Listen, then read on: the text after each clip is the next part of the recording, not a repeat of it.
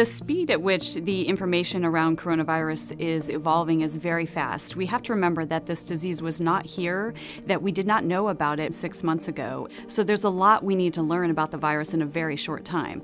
So with that, it's the responsibility of medical professionals and medical societies to take the information they have at the time and make the best choices.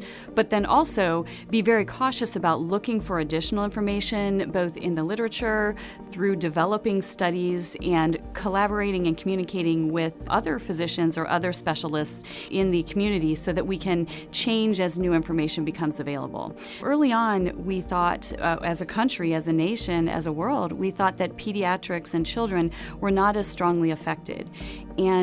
But what we're learning as the disease goes on is that they can be asymptomatic carriers and potentially be a source of spread to others.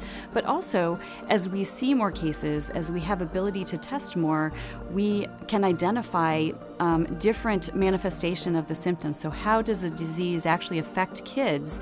And we're seeing that it's a little bit different than it is in adults. It can be confusing, it can be tricky to follow guidelines and see the guideline be different today than it was a month ago, 2 months ago. That's actually a benefit because it means we're learning about the disease, we're gathering more information, and the information and recommendations we have are just increasingly more accurate. They're just a little bit better each time. They're based on a little more science, a little more knowledge, and are going to help you be a little more safe as time evolves. As medical professionals, we've chosen this career to help people. We want to make sure that we're giving you the most accurate information we can because we care about your health. We care about the health of the community, and we wouldn't be doing this if we didn't think that way.